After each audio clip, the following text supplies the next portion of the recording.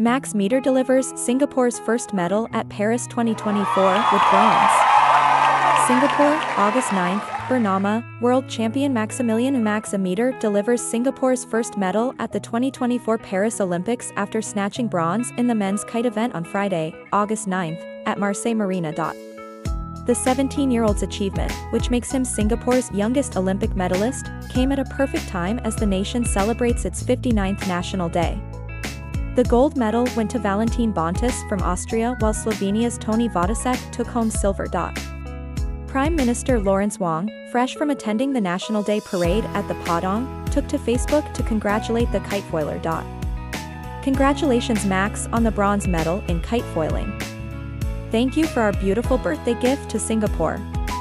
Wishing Team Singapore all the best in the rest of your sporting events, he said.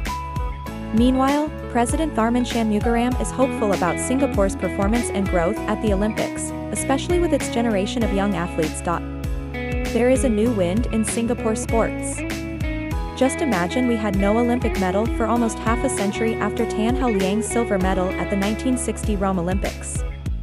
Yet from 2008, Team SG has now brought home 3 Olympic bronzes, including Max's, a silver, and Joseph Schooling's historic gold, he said.